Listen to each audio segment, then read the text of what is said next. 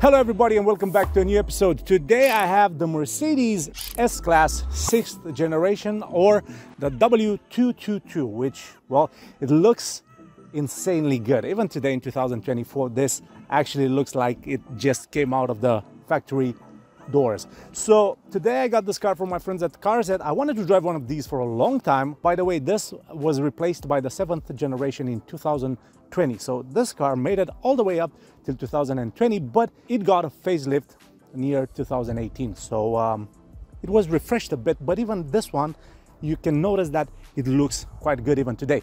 Right now, I'm gonna start talking about the front end of the car because I wanna make this as short as possible. So front end, you have a cool grille, which signifies the Mercedes luxuriousness. The emblem right over here, well, this is something that I truly like, because while you're driving this car, you can see this, and it gives you kind of an important feel, if I can say like that. So right here, headlights, LED technology, they sparkle up your night and turns it into a day, which is quite helpful. We don't have any fog lights because, well, Mercedes decided that you don't need any fog lights while you're having the LED headlights. Right here we do have some aluminum trim that gives the car an elegant stance, but the front end design of the car is very elegant. It strikes luxuriousness, and I have to mention that it's very imposing, and honestly I do like this front end of this car. But you noticed something, I'm sure you did. This is the SE version, it's not the AMG pack version, because, well, this is more like a standard Mercedes S-Class, an elegant one, not an aggressive one. Even though this is the long version, it misses a couple of features. It has a lot of features, but it misses a couple of important features, and I'm gonna mention to you today. The car that I have here today was offered by my friends at Carzet. Carzet are a specialized second-hand car dealership located in Ipswich. All the cars come with 6 months RAC warranty, which is extendable up to 3 years. If you have a part exchange car, they can help you with that as well. If you want finance, Carzet can provide finance. They were awarded by Auto Trader for their excellent customer service, and of course, they have a cool inventory of cars. So check them out at carzet.co.uk. Engine-wise, this car has, well, a 3-liter diesel engine, and this is quite a symphony. You can barely hear this engine, and it's, well, it was brilliantly designed. This one has a low fuel consumption, goes from 0 to 60 in 6.5 seconds, has 255 horsepower, 9-speed automatic gearbox, the 9G-tronic, and 600 Newton meters. And of course, it pulls very well. I do have to mention that this engine is quite silent. Literally, it's a brilliant 3-liter diesel engine which blends into this harmonious body of this car, and I do really like how this engine purrs. You can barely hear it, and when you need it, it's right here to take you anywhere you would like to go. I'm walking down the street with my, not Nikes, because I don't have Nikes today, but I'm actually walking around this car, and I simply noticed how big it is, and I'm sure that you noticed too, because this is the long wheelbase of the Mercedes S-Class, which this one is with 5 inches longer than the short wheelbase. And yep, it is a big car, and bigger is better, right? Well, probably, but I want to talk about the elephant in the room, the wheels. Now, these are not the most beautiful wheels that Mercedes created, don't get me wrong, they are not ugly, but being 18-inch wheels somehow takes away from the elegance of the car. I mean, even though it looks elegant, I would have rather had like 19-inch wheels on it, at least 19-inch wheels, because this is a big car.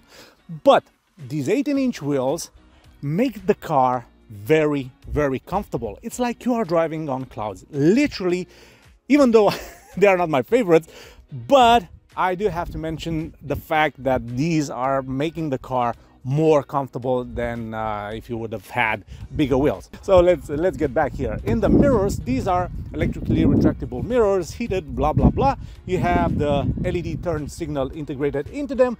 This one doesn't have blind spot assistance. It kind of misses some features, but I'm gonna chat about them when we are on the interior of the car. So mirrors big, you have chrome finish surrounding the whole car, front end, side and even rear end, to emphasize the luxuriousness that this car offers, because it offers luxuriousness like no other. So the rear door, you can actually see how big this is. Being the long wheelbase means that you have a lot of room if you're a passenger in this car. Honestly, I think most people who buy long version of this car are passengers, but I didn't mind driving it. I mean, it's quite a good experience driving this car, and it doesn't matter if you have the long wheelbase version or the short wheelbase version. This is a cool car to have. One thing that I like is the noise when you close the door. Feels quality, top quality, top Mercedes-Benz quality. So yes, from the side, I do like how this vehicle looks as quite an enormous 5-door sedan. The rear end of the car stands out with the LED taillights, which they have a cool pattern. They do look pretty cool even on daytime, but on the nighttime, when they light up, they offer a very cool show. Right here we have the S350D, because this car is the 3-liter diesel engine, but you don't have the L badge anywhere, and this one is on the cover. But anyways, you're gonna notice it because it's very long. The rear bumper is very elegant. You have the parking sensors integrated into it, and you have this chrome line that are surrounding the car on the side. Right here we do have a chrome finish to emphasize the luxuriousness again, the Mercedes badge, and you have a rear view camera. The rear bumper is very elegant. You don't have exhausts, but I don't mind that because this is very elegant, and honestly, just look how cool the rear end looks. I do like how the whole rear end of this car was arranged. You have a very cool and very interesting rear windscreen, which looks quite cool. It gives the car a resemblance with the old version of the S-Class Coupe, which is quite interesting. It has something from the Mercedes CL, of course, that one. I'm talking about the S-Class Coupe, the Mercedes CL from 2007 forward.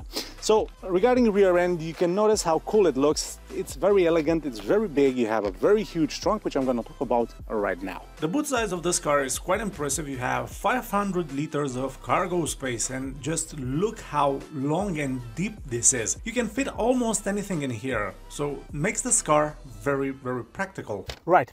So let's have a chat regarding the interior of the car. Highest quality materials possible. You have leather everywhere. Leather on the dash, leather on the seats, leather on the door side. And when I say everything is wrapped in leather, everything is wrapped in leather. And it feels insanely expensive in here. I don't have to mention how good this wood trim looks. These aluminium vents, and they are very neat to direct the air. I do like them. Down here we have the climate controls, and it's quite good looking. This climate control area is very elegant. I do like this clock over here, gives the car a very elegant, stylish look. And also the dashboard being covered in leather, it's quite exquisite. What I want to mention is that these climate controls, you can see them right here. So you press these buttons, which they are very pleasant to touch, and you have all the information about the climate controls right here, which is quite good. Anyways, down here you do have a power socket, and here you have a place to store something. Down here you have two decent cup holders, but you can make the cup holders go away if you press this, and also you can press here and this pops out, which is quite cool. And also when you want your cup holders again, look at that. Yeah, very elegant. Anyways, the dashboard is very elegant. I do like how it looks. I do like this wooden trim and these aluminium air vents. From here you can control the amount of air that is blown through the air vents. If you put it in one side, they're gonna close, but if you turn it like this, they're gonna pop open. So I do like how this interior is equipped. From here you can control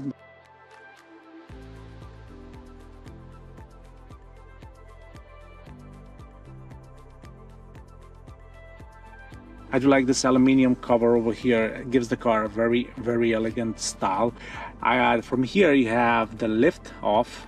Well, you're not gonna take off, but this car actually lifts itself. It has air suspension. From here you can adjust the sport and comfort mode as well. From here you have sport or economic or standard. From here you can adjust the seats, the sat nav, the radio, media, telephone, and vehicle. Now I want to have a chat about the infotainment system of this car, because you have a huge screen here. This one is not a touch screen, which is a shame, but I do have to mention it looks quite cool. It's very well designed and it has quite a cool look. Right here in the vehicle settings, if we enter right here, we do have the Mercedes S-Class, and this is quite cool. You have easy entry, ambient lights, and you can notice that the ambient lights are all the way even surrounding this area, which I find it quite cool. You have a couple of lights to choose from, and of course you can choose where the ambient light is shown. From here you can control the amount of light from the ambient lights, and here you have the colors. They do look quite cool. I don't know why everyone prefers this bluish color, but I think it's the most comfortable one to drive with. Anyways, let's get back. We have interior motion sensor, tow-away protection, exterior lighting delay shut off, and here you can choose how many seconds the car keeps the lights on after you get out of it. A little bit back, we go into interior lighting delayed shut off, automatic locking feature, locator illumination. This is exactly as you see it. This car, when you open it, the lights are gonna open as well. So this is the vehicle settings of this car. You also have DAB radio, you have Bluetooth media, you don't have Apple CarPlay or Android Auto, but you can adapt these things to the car. We can go into consumption, we can go into the seat settings, we have vehicle settings, and I was in that. In the seat settings you can adjust the lumbar support, but also you can adjust where the passenger and the driver adjust the seat, where to warm up, which is quite an interesting feature. Anyways, this car has these features and I do like it. It's quite elegant, it looks quite good, and I do like this infotainment system of this car. So let's discuss a bit.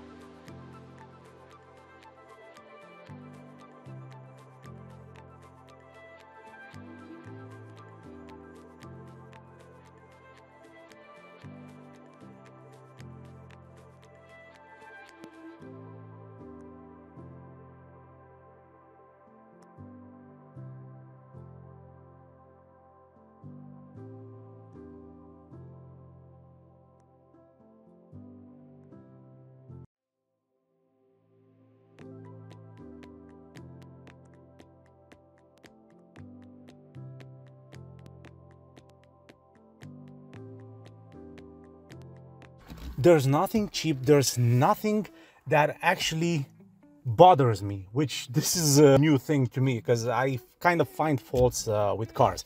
But there's nothing here, no squeaky plastic, nothing cheap, no cheap plastic, and it's quite a cool experience of being here. You feel very isolated from the outside world.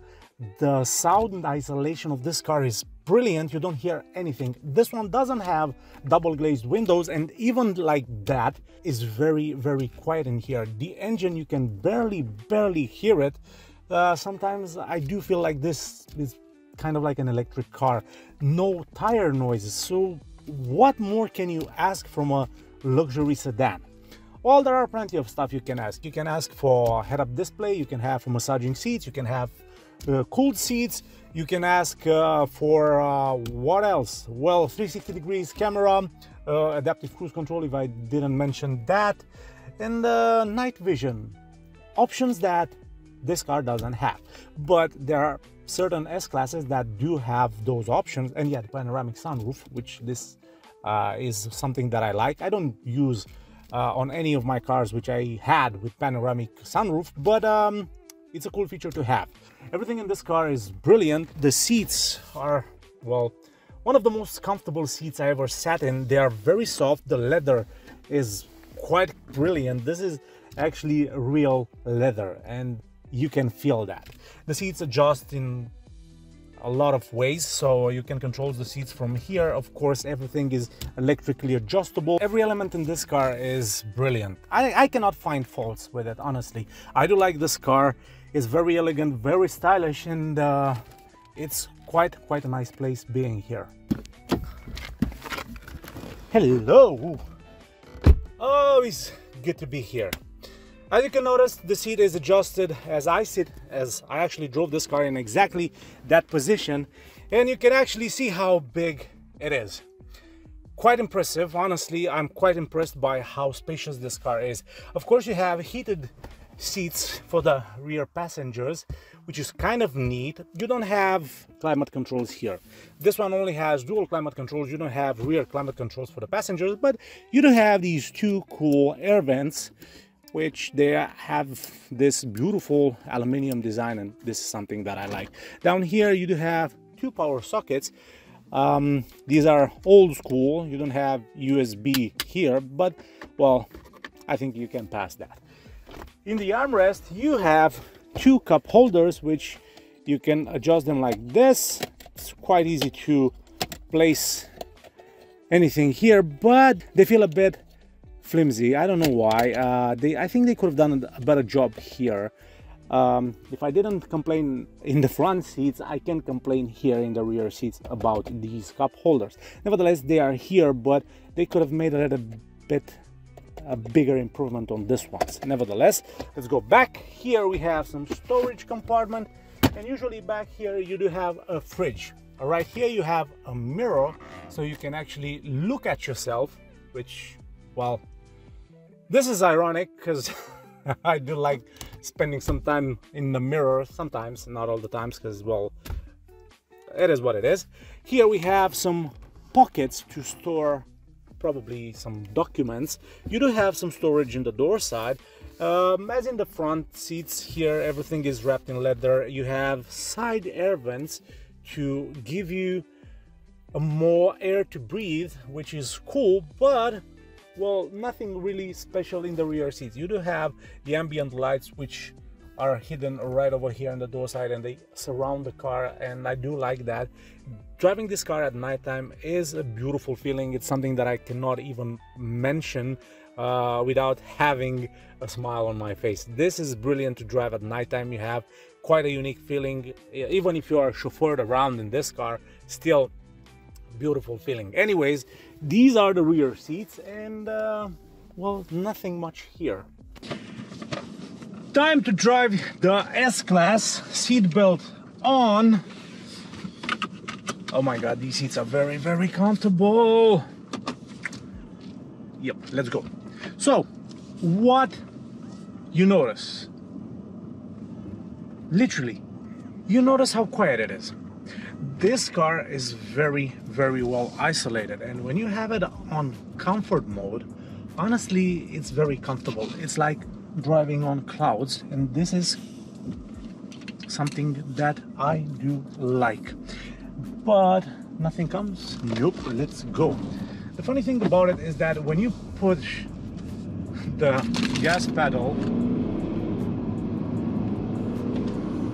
it doesn't actually feel heavy, and this is brilliant. This is literally something brilliant. You have a huge car and it feels very nimble. The engine is very powerful, and it delivers the amount of power exactly as much as you need to travel anywhere. This 3-liter diesel engine is very economical, it's very quiet, and you get a good fuel consumption as well. Being Euro 6, it means that you can travel to London, you can travel anywhere with it, and not pay taxis, at least not yet. Excuse me one second, I have to put my glasses on because it's very sunny outside. Regarding how well this car is built, I cannot find any flaws, honestly. I went with it on countryside roads, on bad roads, on roads without tarmac, and I cannot find fault with it. I do love this Mercedes, even though it's gonna be a hell of a problem to maintain it, because I'm quite sure that nothing is cheap on this car. In fact, maintenance is gonna be very costly. But, well, if you have the money to buy a Mercedes S-Class, I don't think you're gonna be worried about maintenance and costs. Everything in this car is beautifully designed, everything is beautifully stitched in leather, everything feels top quality. Regarding suspension, this air suspension is very comfortable. It's literally like driving on clouds. You cannot hear almost any tire noise on this car. The isolation is almost perfect. This car doesn't have double glazed windows, but I'm sure that if it would have double glazed windows, literally you couldn't hear anything. You hear a minimum amount of noise from the outside, but just a minimum. That is before you turn on the radio or the Bluetooth media or the music on your phone. Anyways, you know what I'm saying. The comfort is brilliant. The taxes are gonna be high because, well, you have a luxurious sedan. You cannot get better than this at this price range. You can get the 7 Series, the Audi A8, and Lexus LS. But something about this car actually made me think of buying one. Because I drove the 7 Series, the G02, I drove the Audi A8. Those cars are literally same generations with this one. I have to mention that the BMW from 2018, the G01 and the G02 have a little bit more gadgets on it, but also this one has gadgets on it.